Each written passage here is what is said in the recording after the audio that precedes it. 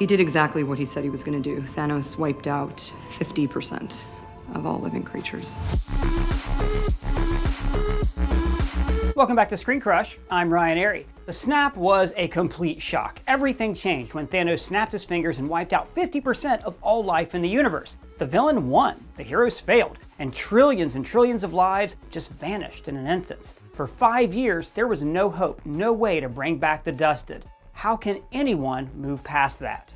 The snap had devastating implications on every living being in the universe. It's the sort of catastrophe that changes everything forever. But now, looking at the aftermath of the snap, and the blip for that matter, it all feels inconsequential. In hindsight, this supposedly universe-altering event is just a footnote in history, something the world has mostly moved on from pretty quickly.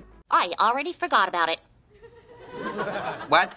Which completely diminishes the impact of the snap. And this is a huge missed opportunity. Marvel should have done so much more with the snap and its implications on the world. It's kinda insane to me that the MCU basically refused to explore the 5 years in between the snap and the blip. The snap has so much story potential. This is one of the most interesting time periods in any cinematic universe, not just on Earth. Think about all the potential it has on countless civilizations in space. So we need to take a serious look at the snap, why it's such a big missed opportunity, and the story direction the MCU should have taken with it. This is a nightmare. I've had better nightmares. Now, one thing that I noticed here... Oh my God, what is that smell? It is amazing. Why, thank you. That's me. But you never smelled this good. This is like really good smells. Well, that's because now I am wearing cologne. No way, but colognes are like so confusing. There's like a million of them. How do you know which ones to buy? Actually, I don't. That's why I subscribe to Scentbird. They're the sponsor of this video. This is actually a great service for a guy like me because I have no idea what makes for a good cologne. And cologne is expensive, so I didn't want to drop like a lot of money on some pricey bottle. Scentbird is a fragrance subscription service that lets you skip any month without penalties. If you're new to wearing cologne, it is a great way to start. This one's called Aventus by House of Creed.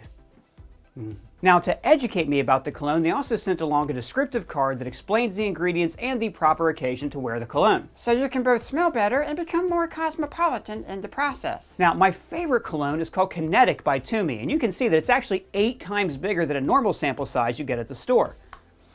It's really nice. According to the card, it's got hints of rosemary and black pepper in there. Well, how does this whole thing work? Well, Doug, you can choose a designated fragrance every month for just $17. You get a 30-day supply, which helps you to figure out if you like a scent before committing to buying an entire bottle. Every month you get to pick what you want to receive, so there are no surprises. And Scentbird carries major brands like Prada, Gucci, Versace, as well as indie labels such as Skylar, Heretic, and Confessions of a Rebel. This is a great way to learn about cologne and find what you like without spending hundreds of dollars on a bottle. So if you want to give Scentbird a try, use our code ScreenCrush and click the link in the description to get 55% off. That's just over $7 for your first month, available in the US and Canada. The snap is an event that happened everywhere. It affected everyone. We are talking about 50% of all life in the universe vanishing in the blink of an eye. Just here on Earth, the snap means devastation in every way possible. Billions of lives were affected and ruined. People tend to focus on all the trillions of lives that were dusted, but it's more than just sentient beings. We're talking about animals too, trees, plants, microbes, and even viruses that are essential for the existence of life as we know it. We can't even imagine how irreversible this event would change our way of life in every possible way. I mean, think about all the cultural damage, all the people who died for real in the aftermath of the snap. We're talking about countless planes falling from the sky, killing the passengers and the people on the ground. All those people died for real. They didn't come back after the blip. And don't even get me started on all the people that probably died after trillions of lives suddenly reappeared. Even to a guy like me, that's cold. The world we see at the start of Endgame is a grim one. We see that people are in pain, unable to move forward with their lives, drowning in grief and misery. There is garbage, abandoned cars piling up in desolate streets, overgrown buildings indicating the devastating cost of Thanos' actions. And also this dog. I mean, now that I see this dog, that's sad, man. Poor puppy, waiting on its owner, no idea what's happening or if it'll ever see its owner again. I didn't feel like playing anymore. Not even with Horse Dog. As depressing as this abandoned dog is, the movie doesn't even come close to fully capturing the devastating scope the snap should have had on the world and on the rest of the universe. For starters, there doesn't seem to be an everlasting change that happened in those 5 years since the snap. We don't know much about that span of time, but World War III didn't start, civilization didn't collapse, and society didn't devolve into a Mad Max wasteland. But how did the world react to the snap? Was there mass hysteria? Were there wars? Did people go insane? How did society change and adapt to the sudden loss of half of all life? What did the Avengers do? What aid did they offer? What in the hell happened in those 5 years? We don't know. You want answers? I think I'm entitled. You want answers? I want the truth! You can't handle the truth! So far, none of the Marvel projects explored that in much depth. I mean, just look at Love and Thunder. There's an early scene in the movie where Korg recaps all of the bad things that happened to Thor so far, especially all the people he lost. It seemed that everything and everyone he loved, he lost. Strangely, there is no mention of the snap in that recap. It's like Marvel is ignoring it even happening. This enormous event where Thor went for the chest instead of the head and got 50% of all life dusted, that's not big enough for a mention? Thor Love and Thunder never addressed the snap at all. In fact, they turn it into a joke with the Infinity Cones ice cream parlor, which further makes the snap feel like it was ultimately inconsequential. The MCU mostly focuses on the human cost of the snap, and that's done well for the most part. While I was gone, I lost both my cats and my brother.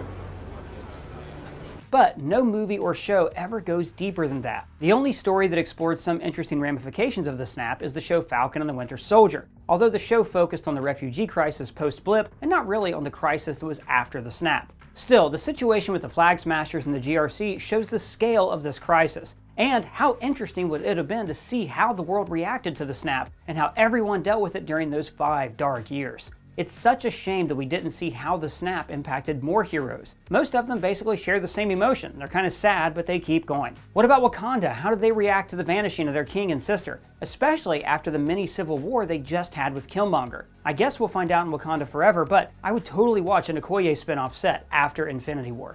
The Eternals presents the larger scale consequences of the snap and the blip. Thanos erased half of the population of the universe, delayed the emergence.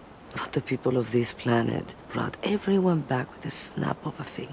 But that has more to do with the Celestials and less how the snap affected the world on a more personal level. Look, I love the MCU, but I think there is a huge lack of creativity when it comes to the snap's consequences. It needed to be a huge deal, an everlasting change to the Marvel Cinematic Universe. Considering all the content that Marvel's pumping out right now, it's insane that none of these movies and shows goes into the most underused story the MCU has right now. Just look at the Battle of New York. It happened in 2012, basically when the MCU was in its infancy. But Marvel still keeps coming back to it to introduce new characters and stories. It was a turning point for the world. Nothing has been the same ever since. That's what the snap should have been, but like a millionfold. They ruined the story. They ruined the story. How does anything make sense when a purple alien can just snap his fingers and make half the population vanish? Losing loved ones to death is horrible, but how can anyone accept the disappearance of so many people? How can anyone move on with such crippling uncertainty? We found something. A chance. Maybe. Don't what? give me hope. We just look at Hawkeye and how losing his family affected him, and he is one of Earth's mightiest. If an Avenger goes on a killing spree, then what hope do normal people have? Many of them will start looking for ways to cope and make sense of the fact that 50% of all life is just gone. This means that many people will look for answers in all the wrong places. See, it's not by accident that the MCU has so many cults, especially post-snap. A cult can provide a false sense of safety, a very dangerous sense of safety. Then there are all the conspiracy theorists that will show their ugly face, creating all kinds of stories about what really happened during the snap. Not to mention this. You just know that some people will start saying that Thanos was right. I can totally see some crazy cult that worships the Mad Titan, and you just know those people are trouble. Sure, not every single person on the planet is going to let their depression turn into some nihilistic worldview, but we're talking about people here. We all know what we're capable of when we lose hope. Introduce a little anarchy. Upset the established order, and everything becomes chaos. The snap wasn't some freak cosmic accident. It wasn't an act of God. It was Thanos. So the world knows who is the culprit. The Avengers killed Thanos. They avenged the world. However, they didn't save the world. They didn't undo the snap. There is little solace in Thanos' death. It won't bring back the dusted. Faced with this hopeless reality, people will start becoming depressed and lonely. There would be panic and anger. When people lose hope, they become hostile, irrational, and they need to blame their misfortune on someone else. And that means that people might start blaming the Avengers for the snap. The world trusted the Avengers and they failed them all. This is so much more than their previous failures in Sokovia or Lagos. This affects every single person on Earth. So now suddenly the Avengers are under attack by public opinion, and this could have created some great new villains. Some of the best MCU villains were born out of the Avengers' mistakes. It took me 2 days until I found their bodies. And the Avengers, they went home. How awesome would it be if we got another villain like Zemo, someone who blames the Avengers for the snap? Now that is a powerful motivation because the Avengers themselves suffer from guilt over the snap. So now you have a villain who represents that guilt, coming after them for failing the world. And if that villain was smart, they would manipulate public opinion against the Avengers. After all, the only people who know what truly went down in the fight with Thanos are the Avengers. After their failure, it's easy to manipulate the truth and turn it against them. Remember how Mysterio turned the world on Spider-Man? Marvel missed out so much on a potentially great villain. But the exploration of the snap and the aftermath doesn't need to be all depressing. You know, I saw a pod of whales when I was coming over the bridge. In the Hudson. There's fewer ships, cleaner water. Times of crisis cause mass panic and make people do bad things, but not always. We can see in our own world that after natural disasters, most people tend to help each other. We provide aid however we can. We care about others, not just our loved ones, but our neighbors and even complete strangers. We always find ways to work together and overcome adversity and crisis. Heroes are symbols of morality and empathy. The aftermath of the snap can be a true testament to the importance of heroes. The Avengers protect the world from alien invasions, that's a given. For the most part, that's the extent of heroism in the MCU. A bad guy threatens the world and the heroes unite to save the day. But the snap is not a bad guy you can punch. It's basically a natural disaster. Well, a cosmic unnatural catastrophe. After the snap, heroes can be the ones that bring the best out of people. Use creative problem solving to deal with this crisis. Instead of using their powers and tech as weapons, they can use them as tools to build and create, help the world overcome the crisis. It's left to us, guys. And we gotta do something with it. Otherwise, Thanos should have killed all of us. This could also have been an excellent way to introduce new heroes. Remember, 50% of all heroes were dusted as well, so there's far less heroes on Earth and in space. While there are less bad guys out there, as we established, the snap would have created a lot new bad guys. So new heroes could be born because of the snap, on Earth and in the rest of the universe. I would totally watch a Disney Plus show about a character that becomes a hero during those 5 years. I mean, that story would be amazing. Think of all the missed potential of the cosmic side of the MCU after the snap. How did all the alien civilizations react to 50% of all life vanishing? The things that are happening on Earth are happening everywhere, on thousands of planets. The insanity that ensued in the aftermath of the snap could mean a massive space war between countless alien civilizations. After all, most aliens in the MCU basically behave like humans, so their affinity to violence and panic is pretty much the same as ours. But here's something that no one talks about. Space is a freaking massive place, so believe it or not, there are probably whole galaxies that have never heard about Thanos.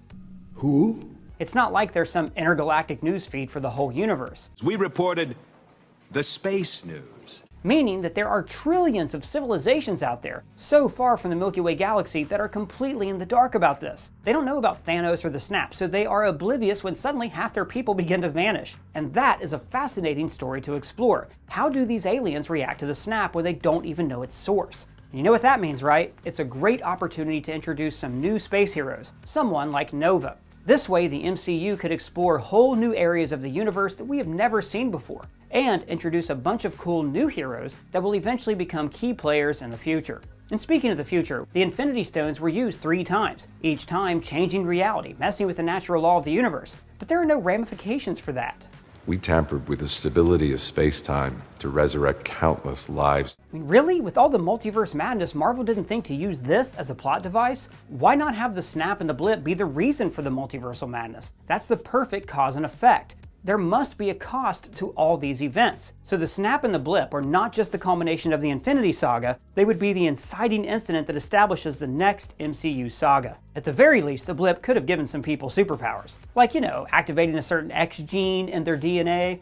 Kamala, there's something different in your genes, like a mutation.